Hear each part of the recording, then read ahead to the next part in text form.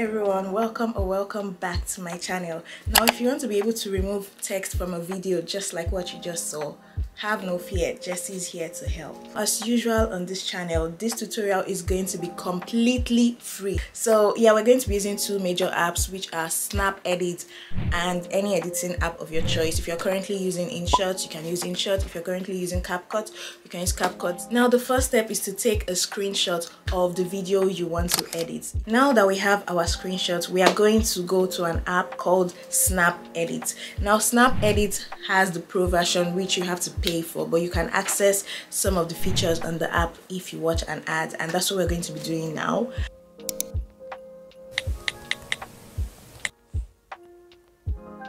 I already installed it, but if you haven't, you can just install it and then open the app.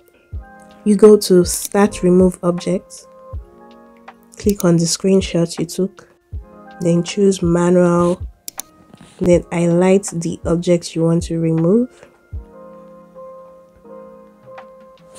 then remove, and it's done. Then you save the image.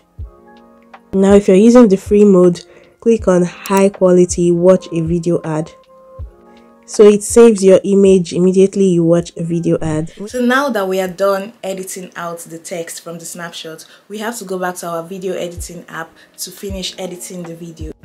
I use Inshot, so I go to Inshot, then I open the video I want to edit, then I go to PIP, that is used to overlay pictures or videos, then I go to Photos, then I pick the just edited snapshot from snapedit, then I expand,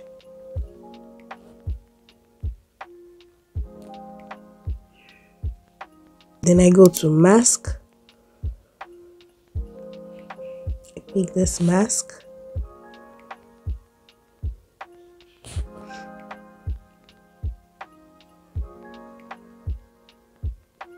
and it removes the letters,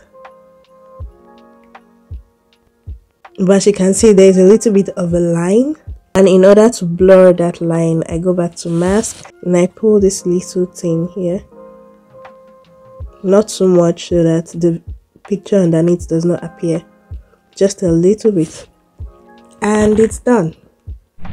You and I know I deserve a big fat thumbs up right now, so give me a big fat thumbs up. And this video is simply for educational purposes. In my next video, I'm going to teach you how to remove people from videos. If you're interested in that, make sure you click on the subscribe button, and I will see you in my next video.